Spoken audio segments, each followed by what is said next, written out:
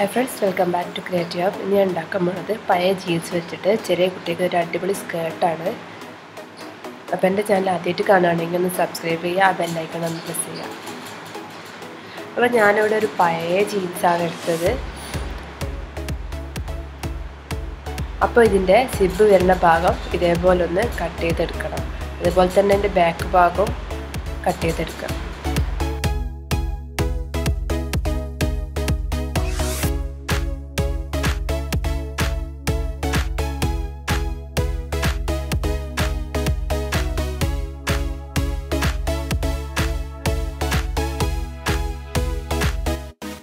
അപ്പോൾ ഇതേപോലെ രണ്ടായിട്ട് കിട്ടും.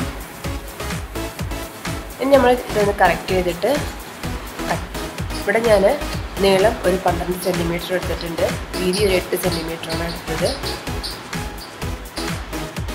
ഞാനിപ്പോൾ ഇവിടെ ഒരു 3 to 4 ഇയറുള്ള കുട്ടിക്ക് വേണ്ടിയിട്ടാണ് സ്കേർട്ട് അടിക്കുന്നത്.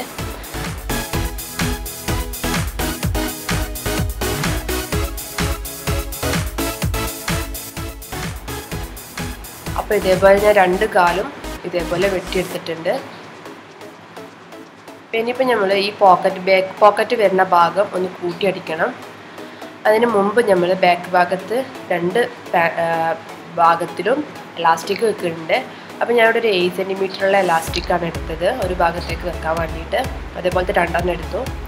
എന്നിട്ടൊരു ഇറുക്കിളോ എന്തെങ്കിലും കമ്പോ വെച്ചിട്ട് ഇതേപോലെ ഒരു ഭാഗത്ത് പിന്നെ കുത്തിയിട്ട് പിന്നെ കുത്താത്ത ഭാഗം ഇതേപോലെ ഇറുക്കിൾ വെച്ചിട്ട് ഉള്ളിലേക്ക് തള്ളി കൊടുക്കാം. എന്നിട്ട് ഒരു ഭാഗത്ത് നടുവിലാക്കിയിട്ട് ഇലാസ്റ്റിക് വെക്കുക. എന്നിട്ട് ആ നടുഭാഗം ഒന്ന് മെഷീൻമേൽ ഒന്ന് സ്റ്റിച്ച് ചെയ്തെടുക്കുക.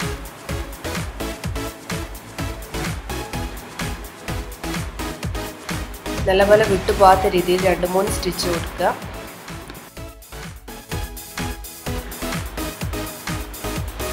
ഞാൻ ഇലാസ്റ്റിക് വെച്ചതിൻ്റെ അടുത്ത ഭാഗത്ത് നമ്മൾ പിന്നെ കുത്തി വെച്ചിട്ടുണ്ടായിരുന്നു. ആ പിന്നെ ഇതുപോലെ പുറത്തൊക്കെ എടുത്തിട്ട് ഇലാസ്റ്റിക് അതിന് തെമ്പത്താക്കി വെച്ച് കൊടുത്തിട്ട് അവിടെയും ഒരു സ്റ്റിച്ച് കൊടുക്കാം.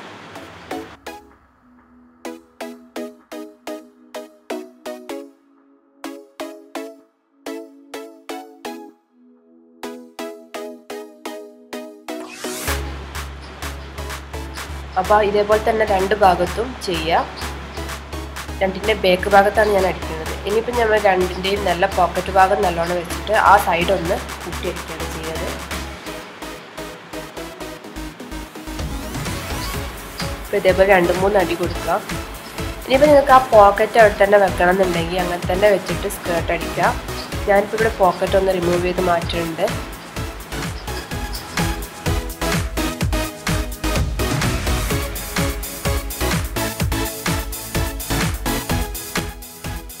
അപ്പോൾ ഇതേപോലെ 2 പോക്കറ്റും ഞാൻ ഒഴിവാക്കിയിട്ടുണ്ട്. നമ്മൾ നേരത്തെ കൂട്ടി യോജിപ്പിച്ച് അടിച്ചില്ലേ, ആ ഭാഗത്ത് ഉള്ളത്തെ പീസ് ഒന്ന് ചെരിച്ച് വെച്ചിട്ട് ഒരടി കൂടെ കൊടുക്കുക. കറക്റ്റ് നല്ലോണം പതിഞ്ഞടിക്കാൻ വേണ്ടിയിട്ടാണ് ഒരു സ്റ്റിച്ച് കൂടെ കൊടുക്കുന്നത്. ഇപ്പോൾ ഇതേപോലെ ഉണ്ടാവും സ്റ്റിച്ച്.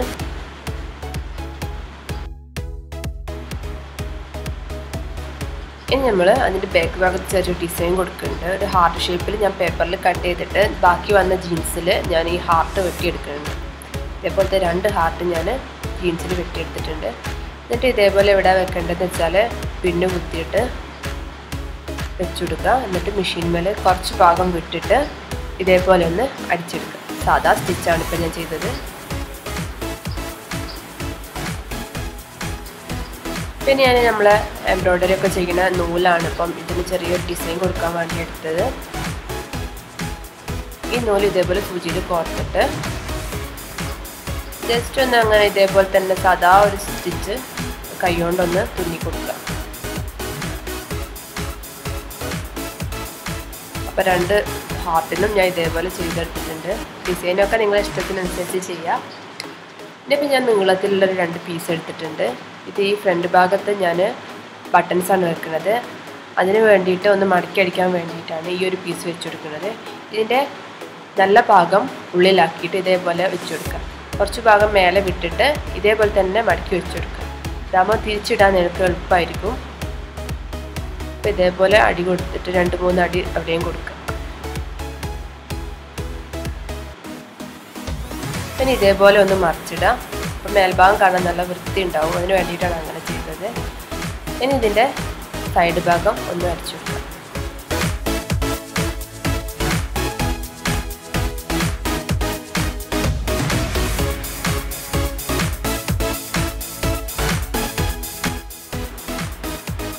അതുപോലെ തന്നെ ആ ഭാഗം ഉള്ളിലാക്കിയിട്ട് ഉള്ളിലത്തെ ആ പീസ് ഒരു സ്റ്റിച്ച് കൊണ്ട് കൊടുക്കാം.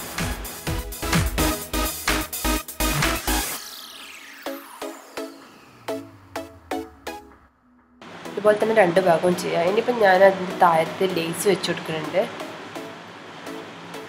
സ്കേർട്ടിൻ്റെ അടിഭാഗം ഞാൻ ഒന്നും ചെയ്യുന്നില്ല, അങ്ങനെ തന്നെ വെച്ചതാണ്.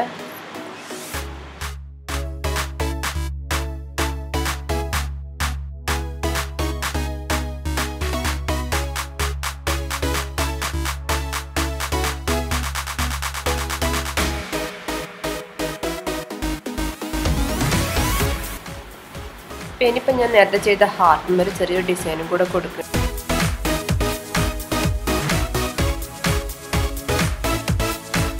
ഇത് ചെയ്യണം നിർബന്ധമൊന്നുമില്ല. ഇങ്ങനത്തെ മെഷീനുള്ളവരാണെങ്കിൽ ഇതുപോലെ തന്നെ ചെയ്യാം.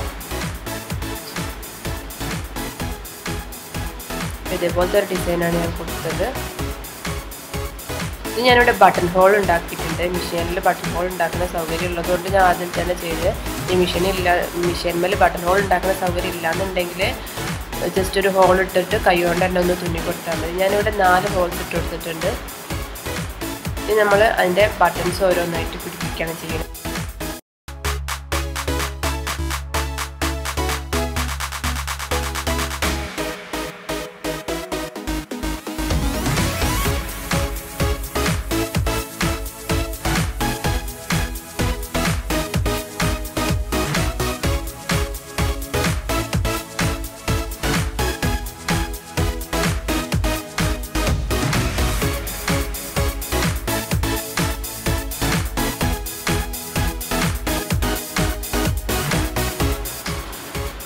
എല്ലാവരും ഇതൊന്ന് ട്രൈ ചെയ്ത് നോക്കാം കേട്ടോ.